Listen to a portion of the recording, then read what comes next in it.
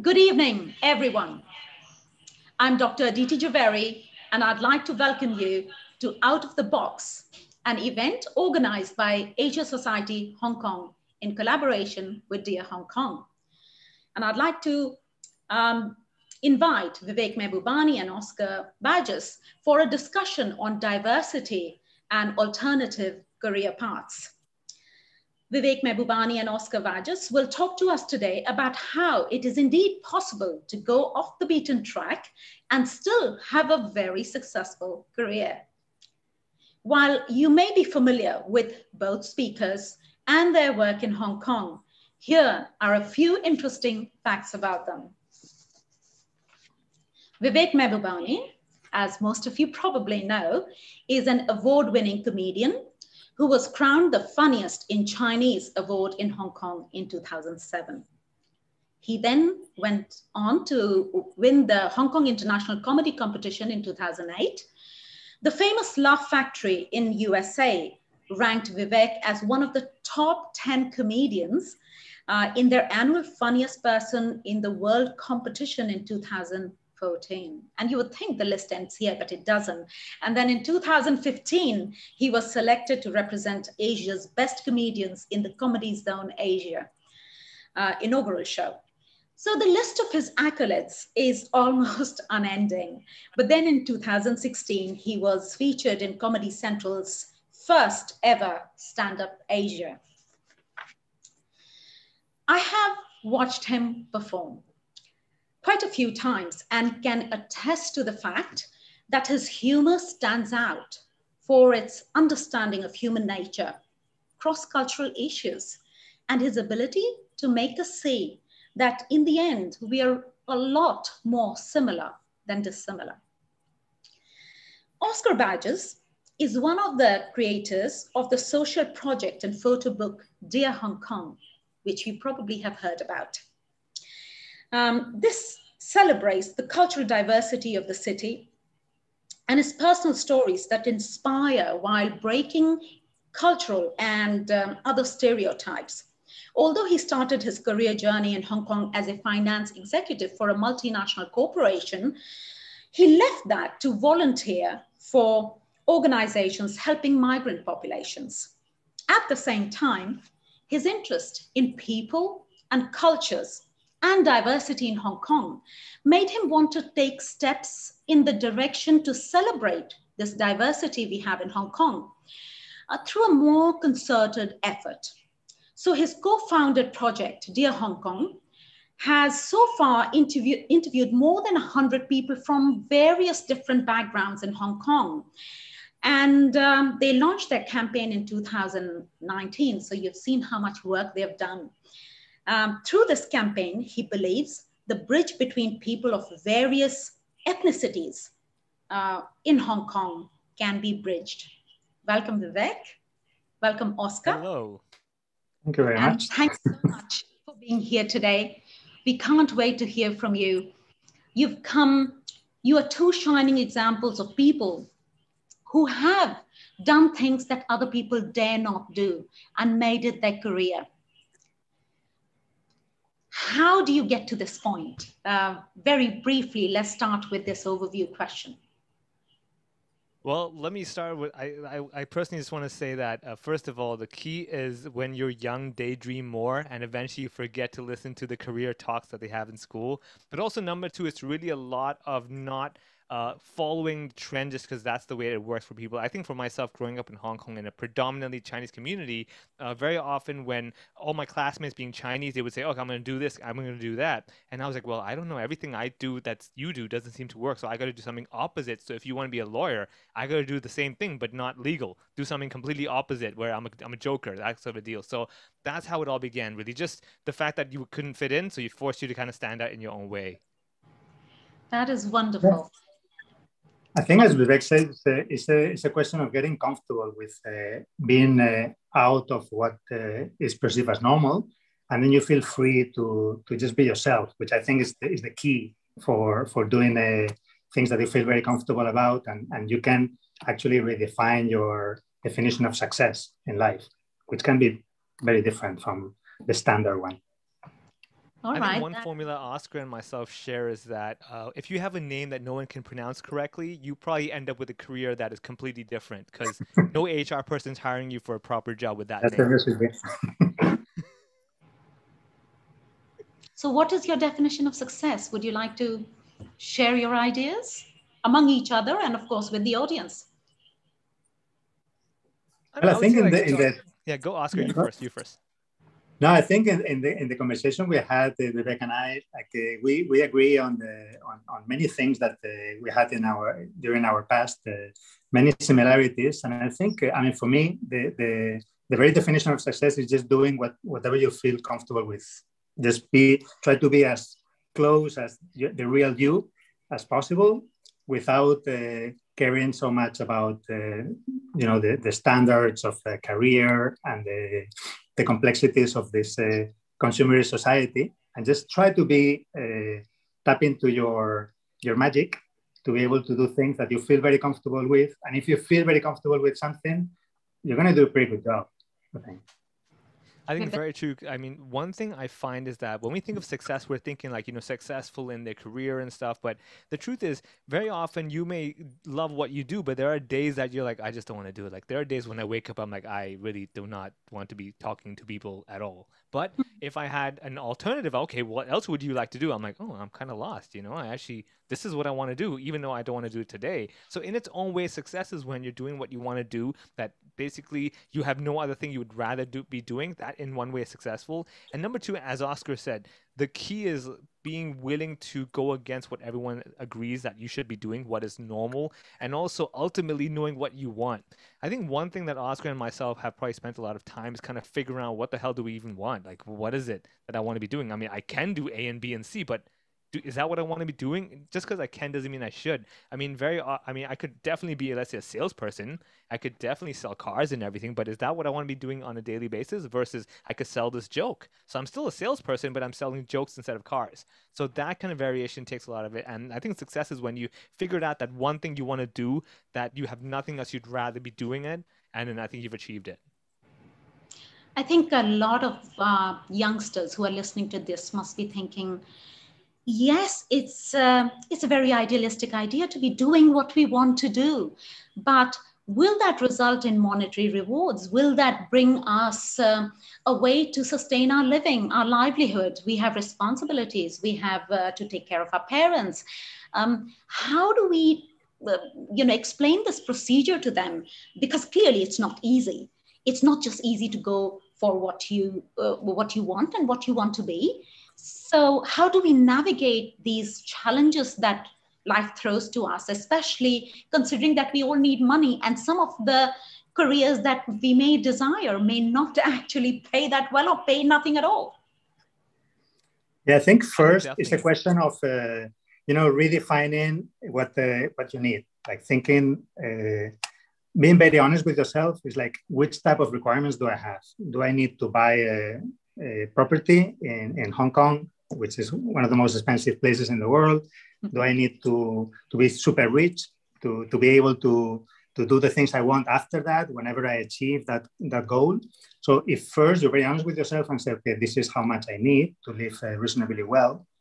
And then it's a question of trying to, of course, you can follow your heart and do things that you love. And then maybe at the same time, you can do things that you don't love as much, but maybe they will facilitate that you get enough money to sustain yourself and keep on doing the things you love. I think that's the key, to listen to both. Not only say like, okay, I want to be a lawyer because this career pays really well, but then society is going to force me to do something that I don't like for the rest of my life. Maybe I'm very good at it, but I just don't like it.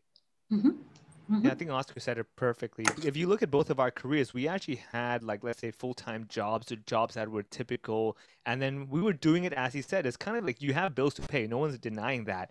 But is that the end game? Is basically that job the final job you're going for? Is that like a stepping stone? So a lot of people, even look at, like, let's say people who want to do acting and everything, they might have a job as a wait staff, whatever. Obviously, that is not the final game and the final goal. But they understand that I need this to sustain it. So when I first started comedy back in 2007, in. It wasn't like I just plunged completely into it and that was what I want to do.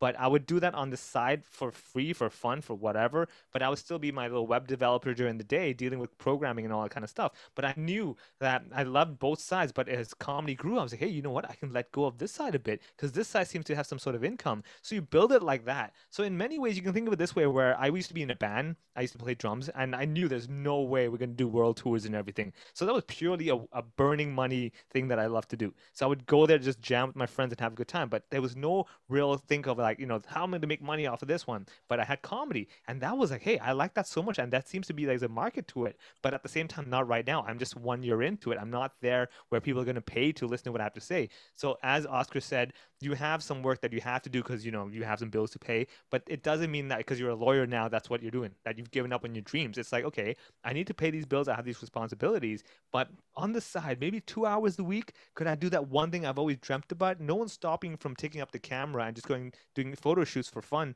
on the weekend. And you never know, after 5 years of practice, all of a sudden one friend is like, hey, I have a wedding, you want to help me shoot? Let's do it. Hey, my friend likes what you're doing, can I book you for that? Let's do it. And boom, it all happens. So it's really a matter of like, don't think it's an all or nothing thing. It's not like my dream is to be a photographer, so I've got to quit everything and just go for it. You can, no one's stopping you, but it's a weird strategy to go with. And that's I think it's also a question of energy, like the amount of energy that you get when you're doing something that you really like and is related to your dreams. Like you get energy from that. From a job that you don't actually like, it's like it drains all your energy very easily. So I think it's good to balance both.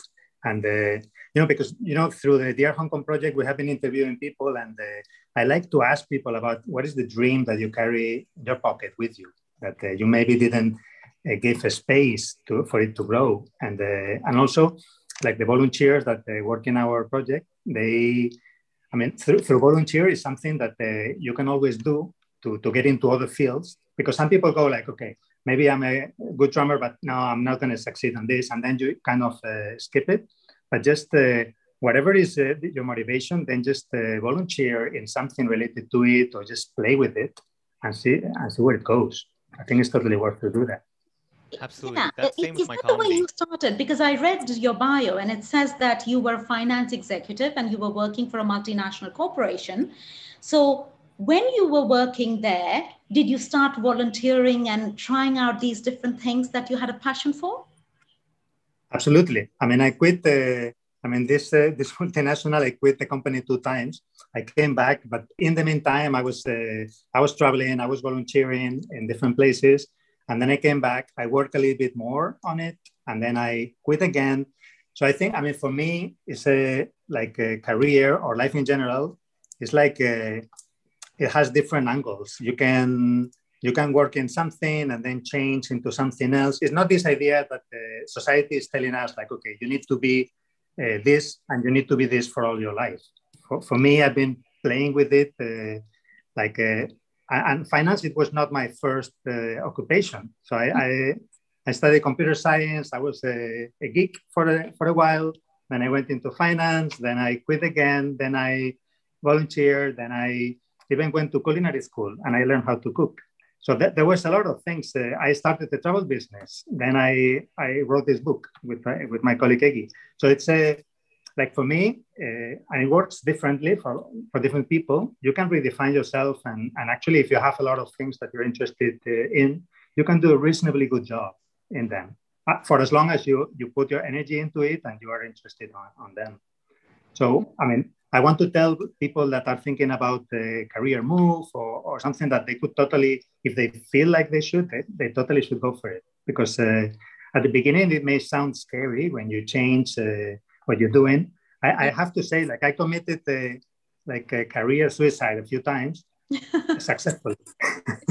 It feels like you don't know, it's a lot of uncertainty and everything, but it always works. It always works if you keep on tapping into the things that you're interested in. Thank you. And Vivek, what about you? So you were a web developer, as you said. Would you say that you had saved enough money that you had the benefit of just going and trying out these things and maybe not doing your work full time? So it's the idea that we save up enough so that we have a backup, we have a contingency plan to give more time to the things that we love to do. Absolutely. I mean, from the get-go, I've always been kind of money conscious in the sense that from my beginning of my business, I was my own accountant, so I had to watch every dollar coming in and coming out. And I would have these small, small little silly strategies. For example, when I first started my web design business, every dollar was, oh my God, it's another dollar I spent. So what I would actually do is I would put all my meetings with clients in one day, one after another. So I go to one coffee shop, sit one time, order one coffee, and it lasts for 3 meetings long. So basically that saves me 60 Hong Kong dollars, right? And secondly, yeah, these are the silly strategies I would have because I'm like, I can't afford $90 a day, for 3 different meetings. So Yes. I would do that. The second thing I was like, wait a second, every time I go for a meeting and my client's sitting there, I'm kind of obliged to buy them a coffee because I came in and they're like, oh, you want a coffee? So what I would do, the meeting's at 3 o'clock, I'd go at 2:50, get like the cheapest juice and sit there. So when the client arrives, I'm like, oh, you want to go get yourself a coffee first and we'll sit down and talk.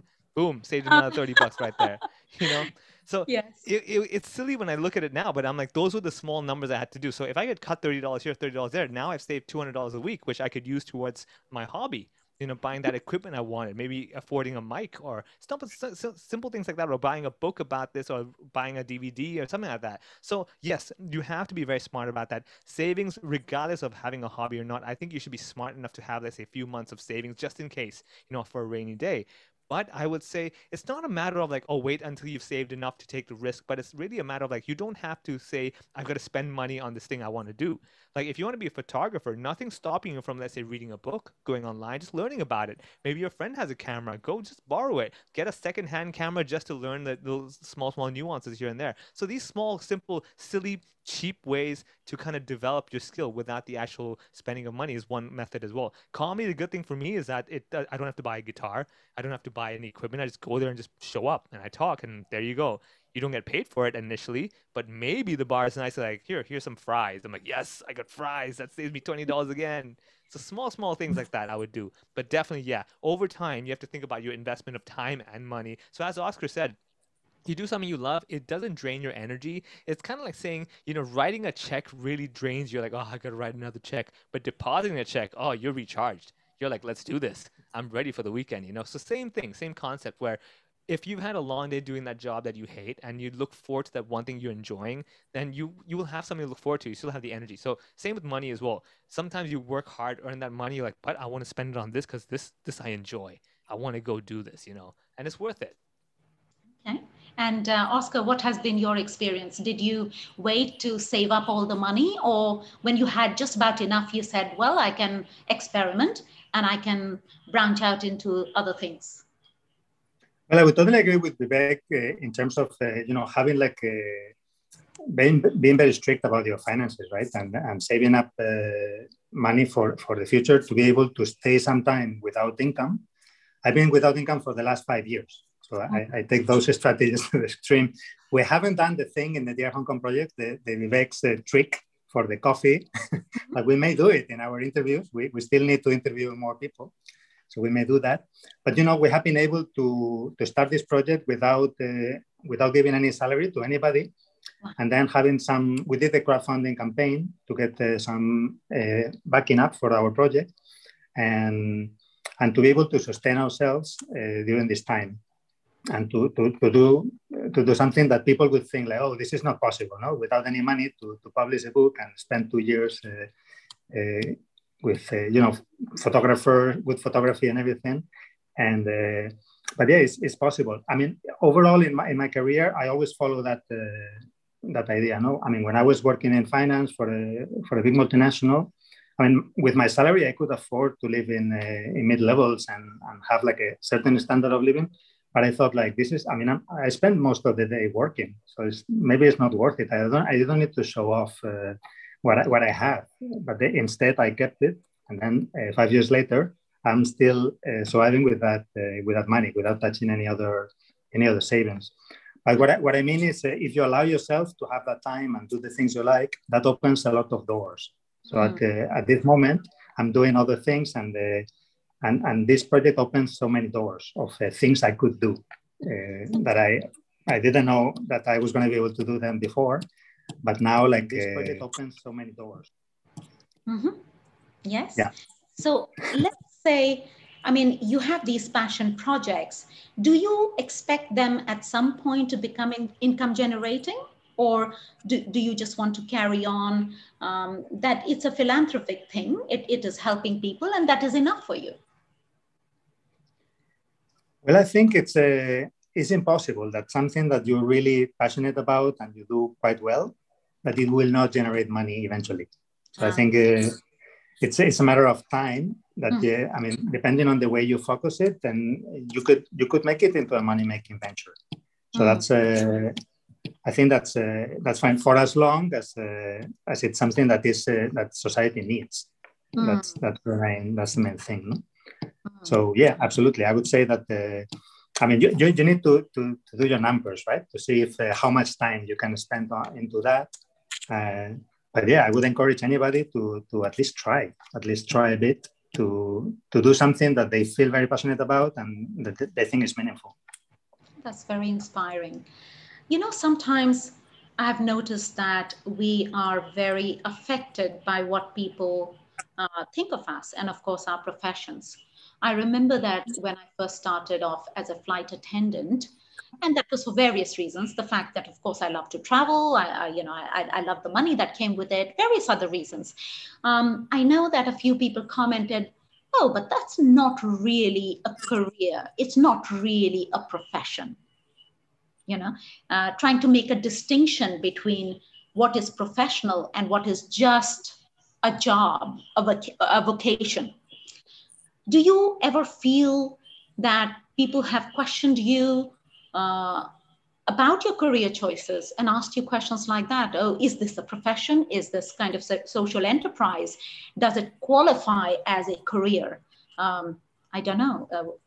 Do you have any experiences to share about that? As a comedian, that's like a daily basis. Forget even really? family and friends. Okay. It's just people on the street going like, this is what you do? I'm like, yeah. They're like, wow, I'm so sorry. Do you need like, here's some lunch? I'm like, no, it doesn't work that way, okay? It's actually not that bad. I mean, I still have family who are still kind of unsure, like, oh, you still doing the jokes? I'm like, yeah, yes, I'm still doing the jokes. And they're like, really? You still, I mean, okay, that's interesting. I didn't think it would last this long. I'm like, well, I'm still here, aren't I?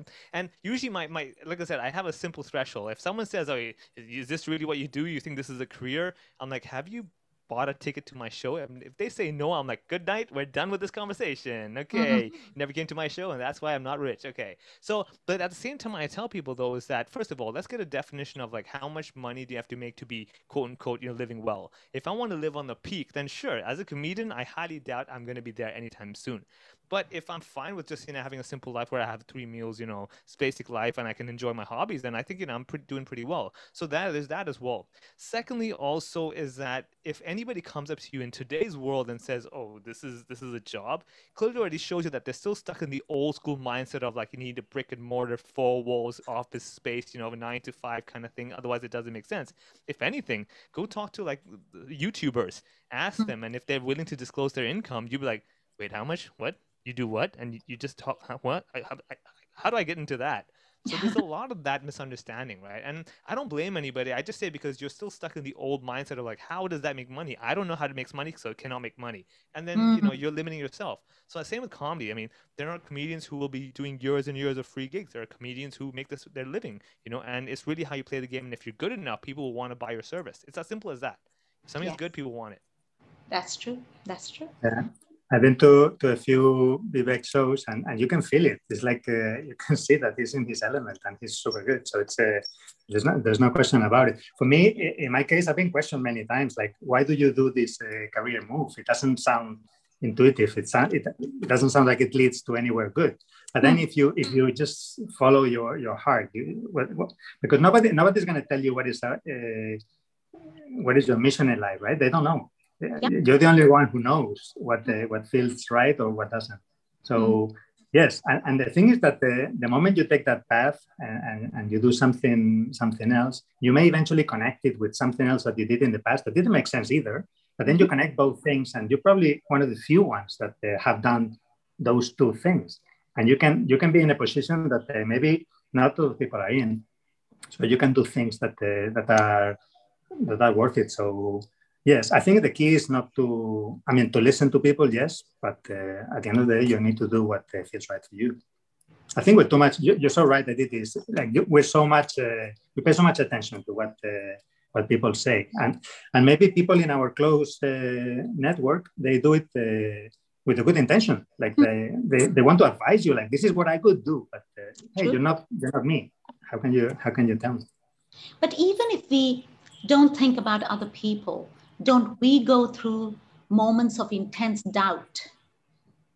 We ourselves can be, we can go through days when we feel, is this really ever going to work? Is this going to take off? Because I'm sure initially there are many failures. How do we get through that period of uncertainty and maybe a bit of mistrust in our own ability? Vivek, would you like to start with that? You know, that is why you need to open your mind and meet different people. Like when I first met Oskar properly in person to talk, and we just started talking and just things just clicked, and you would first of all get motivated, like, wow, this guy's doing this is so cool. You know, if someone like that can survive, like what's stopping me from my crazy idea? So like when I go to schools to give talks and everything, I talk to kids and I say, you know, whatever crazy dream you have, just remember there's an Indian guy in Hong Kong who's surviving doing Cantonese comedy. So you better have something really wild that you think is not going to work out, because this apparently is working. So have a reconsider about what you want to do. But as you hear different stories, meet different people, you realize that, wait a second, you mean this is possible? You mean that is possible? And eventually you build up this mentality of like, well, I mean, if all those people seem to be surviving, clearly I cannot be so out of this world that this will never work out. So I think the doubt definitely is there, but that's when you need to have the maintenance period of, it's kind of like saying, every now and then you need a little vitamin supplement. So in the same way, like watching something like this, hearing different stories, reading like the Dear Hong Kong, reading those stories, I'd say the Dear Hong Kong book, it's a really good thing where just flip a random page. And when you're having like, oh man, my life is terrible. Oh my God, this is horrible. Whoa, they did what? And they're doing what now? Wow, okay, you know what? I mean, my life is not that bad anymore. Boom, you have an example. Or like some days you're like, oh, I don't know, I don't think, this is crazy. No one around me is doing anything good. Everyone seems to be looking down upon me. I'm useless. Whoa, these people are cool and they live in Hong Kong too. You're telling me this city allows this to survive? Okay, I can do this as well. So simple things like that. You need some sort of random motivation every now and then to just wipe out the doubt, being like, come on, wake up, okay? Yeah. The doubt is there, but okay, wake up. Look around the world. There's a lot more than you think it is. True.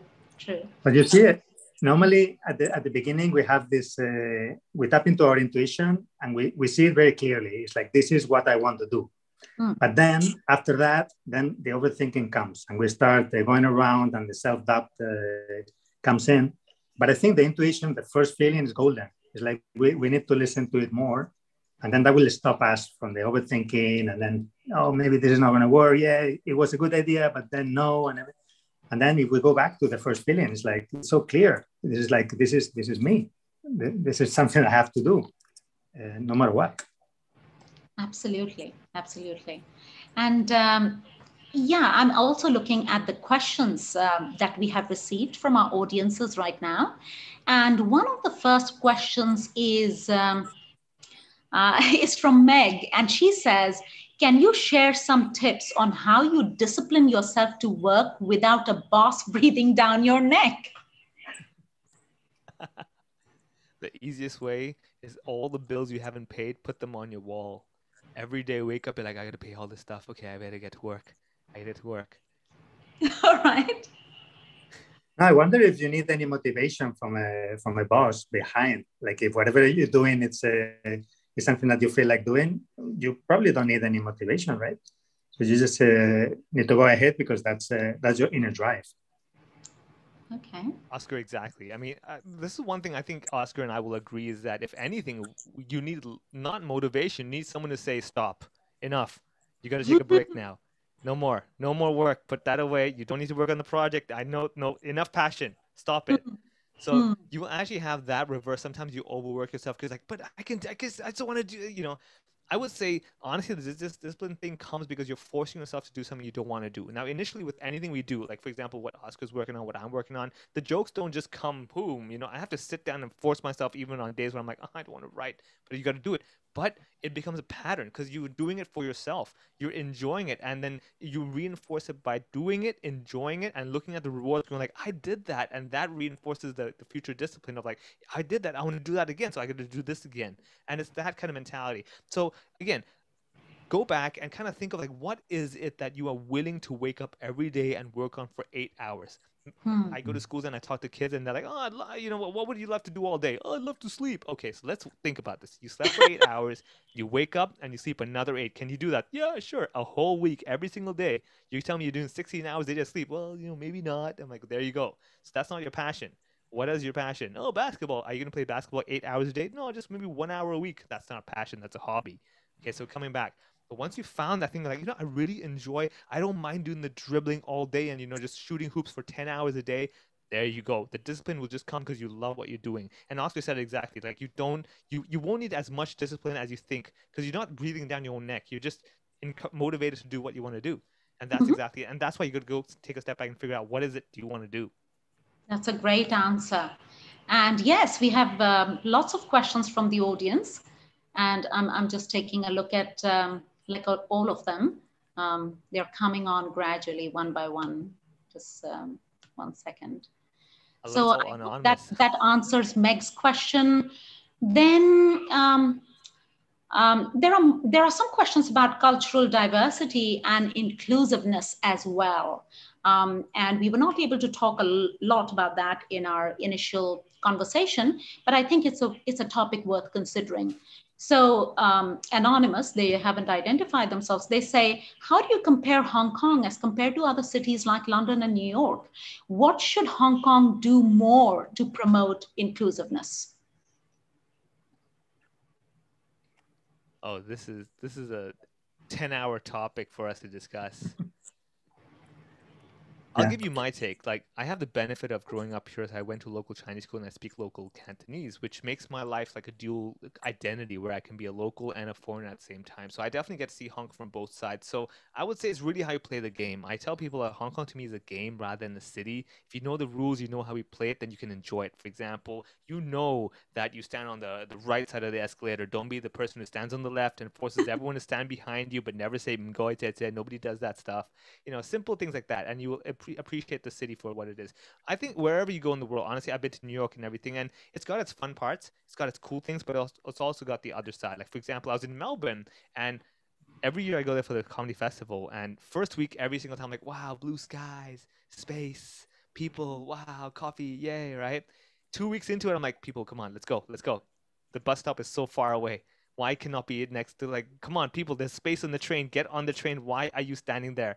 Come on. So these small things will happen. I think, again, every city's got its nuances. So Hong Kong's got its opportunities that you can have fun with it. It's really high play with it. And someone like myself and Oscar, I think the fact that we're kind of these playful mentalities just makes it so much more fun wherever we go. Yeah. Oscar? I think the answer for that is the very core of what we do at Dear Hong Kong. So what we try to do is get more people interested in one of the beauties of Hong Kong. Because, you know, like New York City claims to have all the nationalities in the world represented there. And London may have the same, and Hong Kong is not that far. And we really need to take advantage of that because it's not something that is in our disadvantage. It's actually something that makes us strong.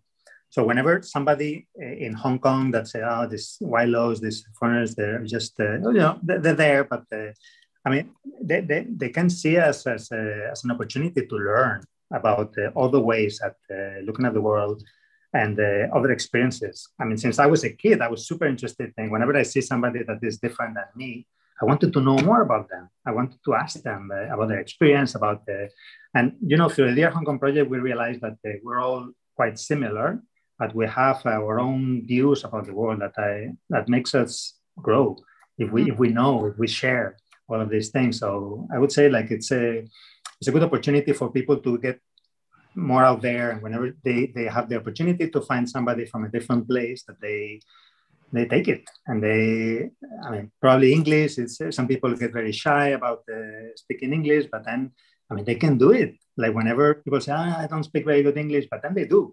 And we can understand each other, actually. And of course, for us, we need to make a big effort. I mean, Vivek speaks Cantonese. I don't. I just can mumble some words. But even like that, even if I say just a few words in Cantonese, people go, oh, and then they're more eager to talk and share experiences.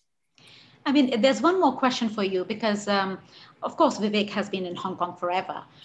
So the situation is a little bit different for him. But Oscar, again, one of our audiences is asking us, what made you choose Hong Kong? I mean, there's so many multicultural, multi-ethnic cities in the world. What made you decide that this is going to be your base? This is where you want to promote people's awareness about cultural issues, etc. Yeah, we have this question so often. Like people are so interested. Like, why do people come here? What are you doing here? But then, like the answer is, I mean, through everybody that we interview in the project, they come to Hong Kong either for work, money, or for love, and that's or just like in a very random way. Like I came here for 10 days and then I stayed. Like I felt comfortable or something. For me, it was work. So I rejoined this company. I wanted to stay in Asia, and then there was a position in Hong Kong to cover Asia. So I was in Hong Kong half of the time, and then the rest of the time I was traveling around Asia. And then I just liked it, and I stayed. So very boring, but very simple. But yeah, like once you're in a place that you really feel comfortable with, and through the Dear Hong Kong project, we have been kind of exploring what makes Hong Kong special. And I think the moment you tap into those things that, like intangible things that most of Hong Kongers have, then you feel comfortable and you stay. And since we are on this topic, I'll just ask another question from the audience, which is, Oscar, did you encounter a big cultural difference between Spain and Hong Kong? Pace is kind of slow in Spain and even got siesta time between work hours. Ha, ha, ha. So what do you think about the cultural differences? Yeah, I like the ha ha ha. So yeah, we don't anymore. It's like a stereotype. Yeah, people used to have it back in the days, but through my company was Spanish, and we will have like very long hours of work. So it wasn't. I mean, the pace is not that slow. So in that regard, it's we don't do as much overtime. That's one of the things. If we really have to, then yes, but otherwise we wouldn't do it in a regular basis. And that's something that I think in Hong Kong people should pay more attention to, because they feel like, oh, working overtime is normal. Having stress at work is normal. It is not. It is not. Or having your boss breathing at your back is normal. It's not. You know what I mean? Like we should redefine like what do we expect from the workplace? Do we really want to work like this, or maybe we want to do something else that would make we feel more comfortable with? So these kind of things, from my perspective, they're not as normal as they sound like in Hong Kong. No? That is true. That is true. And here's another question for both of you. The audience member wants to ask us whether, although Hong Kong is considered an international city, much more can be done to bridge the gap between the local and the international community. How do you suggest we go about it? Vivek, your views first, please. Well, first of all, I keep telling people when I go to talk to youngsters or go to schools, I tell them, first of all, let's understand Hong Kong's an international city because it's made up of international people. That's the first thing. So rather than saying, oh, you're here just because we allow you here, or you're just a small minority, remember, it's that small minority that brings out the internationalness of Hong Kong. It's kind of like saying you cook a great dish and where the salt. You might say, but you're just salt, you're just seasoning. I'm like, you know what? All those flavors that's in your dish is because of us.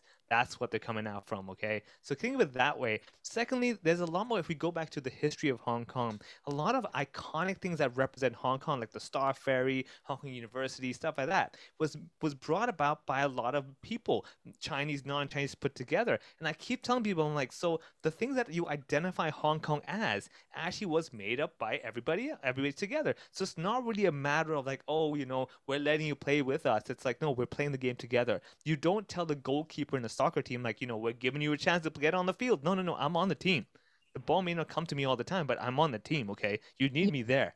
Right. Yeah. So simple thing that I say, that's the mental shift. So rather than saying, Hong Kong is made up of 97 or 93% Chinese and 7% non-Chinese, think of it as Hong Kong is made up of all these people. And sure, if you look at numbers, there's a majority over there, but it's because you have that minority that makes it so much more diverse and fun to play with. Rather than saying, this is a Chinese community and we have a few who are non-Chinese. So Yeah. get that out of your head. You need the mentality of like, it doesn't matter if you're Chinese. There are many people who are Chinese skinned, but they probably speak worse Cantonese than me. So how do we do those statistics? Who's more Chinese there? So again, if you look at it from that point of view, that people's got different stories, different backgrounds, different histories, and why they're in Hong Kong. So get to know that, and you realize that, yeah, Hong Kong's actually all sorts of stories. Everyone's got a different story. Your skin color is almost irrelevant at this point. Yeah, you're Yeah, right. Oscar. Yeah, I mean, well, actually, I would like to hear this opinion afterwards. Like for us, like Vivek was mentioning, we do have a map of Hong Kong in the Dear Hong Kong book with all these landmarks. So that's the starting point to realize, like, okay, maybe Hong Kong was built on these foundations of diversity. It's not something new. Like I've been in Hong Kong for 10 years. Maybe I'm relatively newcomer, but there have been generations and generations of other ethnicities in Hong Kong and actually doing great things for the city. So that's the first thing to have in mind. I think for me, it works everywhere, like to do a little reframing in our mind, like to think like, I am a migrant. I mean, no matter who you are a migrant. Or maybe your parents were migrants or your grandparents were migrants. Probably the majority of Hong Kong, if we ask ourselves these questions, we realize like we are migrants. And then that changes totally your point of view about others. It's like, oh, a fellow migrant? Yes, we all are in a way. Like we all come from different places. And that's beautiful. That's beautiful that we can see each other at this level. And then a lot of us versus them kind of questions will disappear because there's no such a distinction. Yes. And what's your view about it, Aditi? What do I feel about how these gaps can be bridged? I think a lot of it goes to the kind of daily conversations. I'm a teacher, so of course I try to do it in the classroom, but it could also be through daily conversations we have with people. So people who come to Hong Kong sometimes can say things like, oh, these, Hong Kong people can be very impassive. You can't understand what they're thinking, or they don't come across as very emotional. There are all these generalizations. And I said, well, have you got to know them? Have you actually gone out for dim sum with them, right? Then the other accusation is, oh, why don't they speak English properly? Why don't they know these street names? It's so frustrating. And I go, well, we can try and learn those street names in Cantonese as well, So it's a two-way process, and it's very easy to blame the other ethnic group for not being our way, but to suggest to them that actually we can take a look at things from their perspective as well. That I think helps a little bit, because people are so entrenched in their own ideas. Oh, why don't they speak English? Oh, they don't like us. Well, that's not the way it is. I think it's all about making an effort to understand people. That's my take on it. And a few more questions that we can probably address before we run out of time. So Anonymous says, any memorable experience during your stay in Hong Kong? And Vivek, would you like to take that first? Well, for me, it's on a daily basis of where people assume I don't speak Cantonese. Less now because people know who I am, but back then I would love it. I love how people do the most private conversations next to me on the bus or whatever, and I'm like, I heard everything. Thank you. That's your password. Okay, I will get your money from your account. Something silly things like that, right? At the same time, also it's the response I get. Honestly, whenever I speak to a Chinese person and I say something in Cantonese, they're not just like, "Wow, good for you, you speak it." They're like, "Whoa." Oh wow! Wow, that's so cool. They're like just so fascinated and also appreciative, right?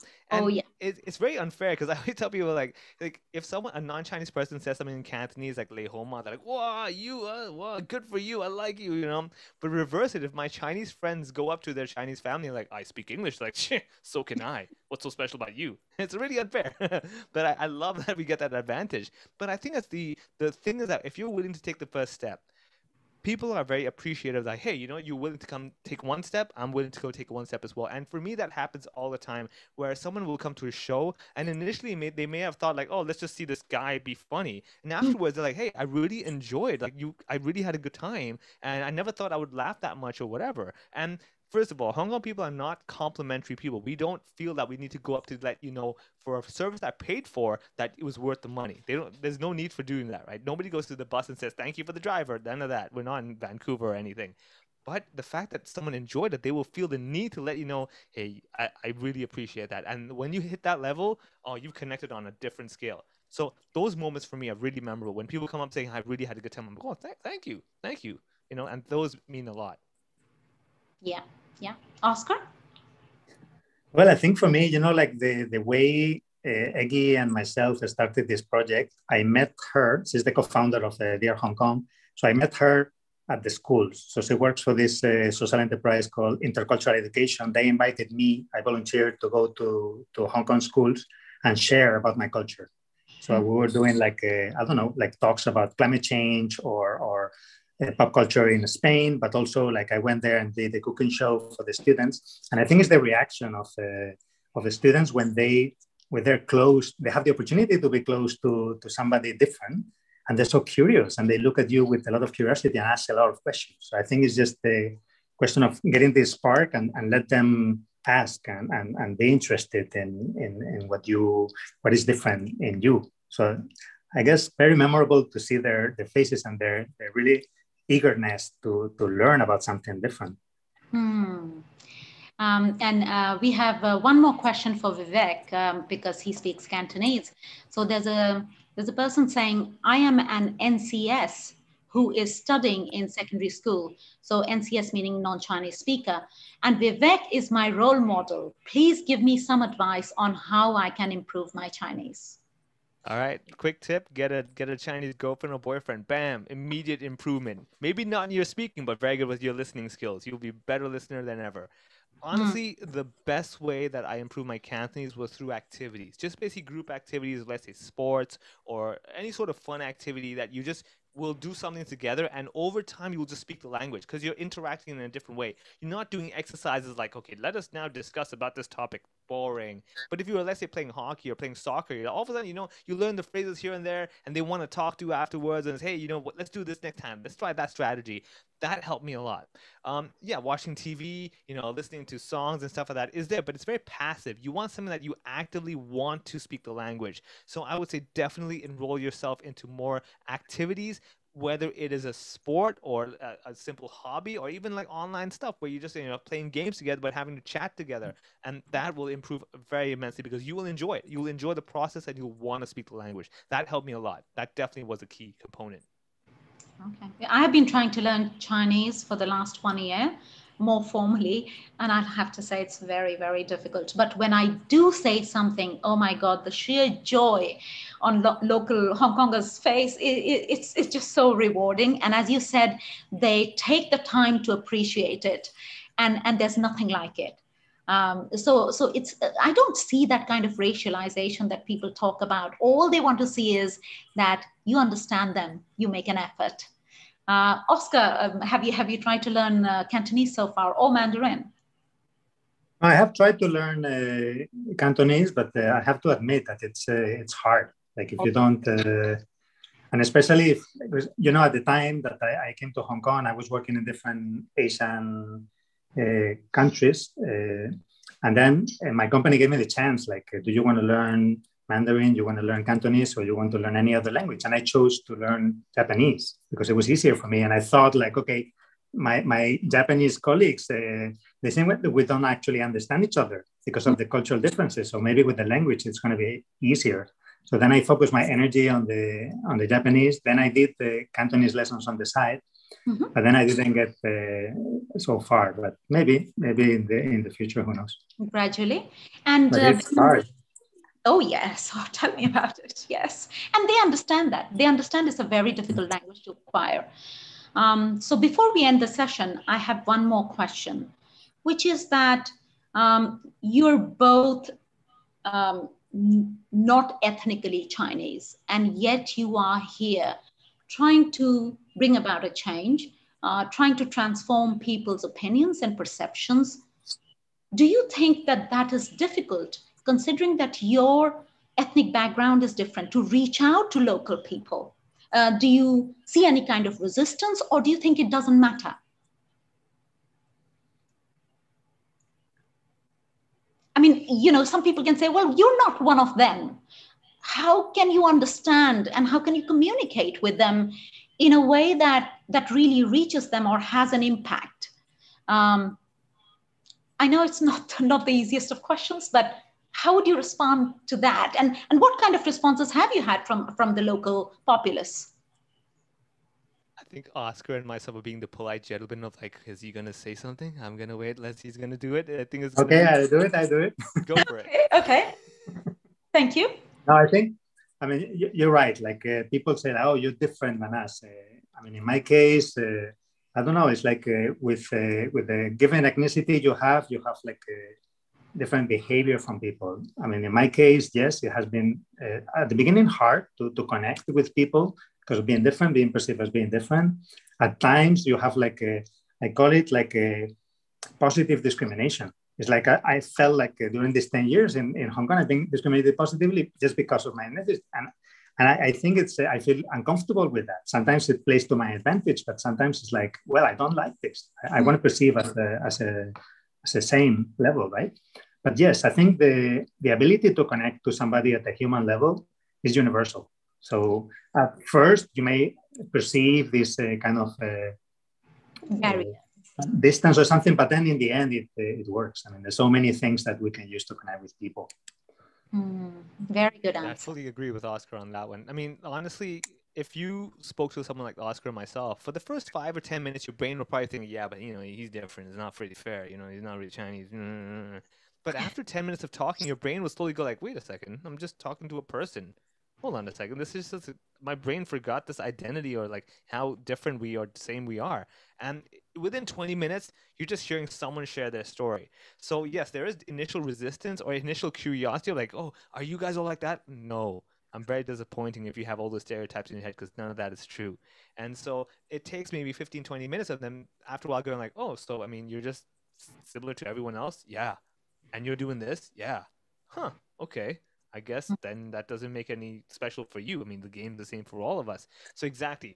I would say definitely the difference is going to be for sure. It's two ways, as we talked about earlier on, where when people listen to us, they're going to be thinking, yeah, but you're different. And the same way, I'm like, well, then, you're different too. So why should I learn your language? Because this language is for you, not for me. Right. So it's all these small nuances. And I would say, as Oscar said, ultimately, we're at a human level. If you come to a point of doing something you enjoy, it's irrelevant what your skin or background ethnicity is. It's like you're doing what you're in your moment, you're in your essence, and people will see it. They'll see right into it. But you see, I tried this game a little bit in parties or something, or somebody you meet for the first time. Try to have a meaningful conversation without asking them where they're from or what they do in life. Like try to skip those things that people are so eager to ask at first to kind of put you in a box. I tried to skip those. And whenever I managed to do that, it was kind of beautiful to have the conversation like, we don't care where we're from or we don't care what we do. We just care about our humanity, Really, really try and that. you connect with people much, much better. And of course, we are at the end of time. So before we go, is there any message, anything that you would like to share with our audience? Vivek and then Oscar? Honestly, the best thing is just figure out yourself. The best way to figure it out is be honest with yourself and ask yourself many questions like, who am I? What do I want to do? And be honest. I mean, write it in a journal that no one else is going to read. And that way you won't have to pretend to write something that's right. Just write what you think. I want to be an astronaut. Well, there you go. Go for it.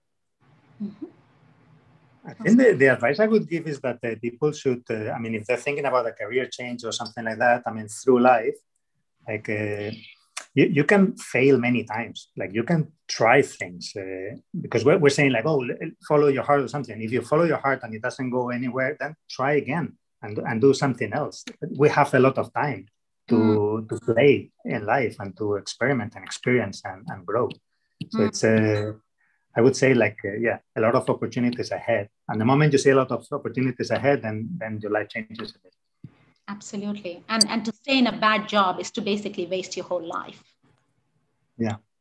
Absolutely. Completely agree. And thank you so much for being here today. Even though we had just an hour's conversation, I think the insight we got from both of you was very, very rich. And hopefully it will inspire people who are listening. Thank you, Vivek. Thank you, Oscar. And I hope to meet you both again very soon. Thank you so much. Thank you, Vivek. Thank you, Oskar, and thank you, Aditi, for moderating the program. So we are, on behalf of Asia Society Hong Kong Center, we are very grateful for your sharing and your journey of like an alternative career paths. I think during the discussion, one of the important messages is not about our differences, but also our similarities. While we may choose different career paths at different crossroads of our life, we still have the similarity of being a human. And then it's important to be honest with ourselves. So with that in mind, I just wanted to share this quick survey that we started doing. We really care about how our audiences and members think about programs. So if you would like to give some comments, please scan the QR code and give us some feedbacks for our upcoming programs and also this program. And then I would also like to take this time to share 2 upcoming events. So one is Unseen Enemy movie screening on the 2nd of July. So we will be screening this movie on the pandemic, which is very relevant to nowadays situation. We are very glad to have 3 professors from HKU to share their insights on the pandemic and then what will happen in the coming years. And another program is Hong Kong Financing Asia's Growth. We will have the Chief Executive Officer from Hong Kong Stock Exchange to share about the green finance and also Hong Kong's role in Asia's financial market. And finally, we have this new membership offer in celebrating our 10 years of Asia Society Hong Kong Center in Admiralty. So if you're interested, please go to our website for more information. So thank you all so much for your time. Have a nice evening. You too. Thank you. Thank you.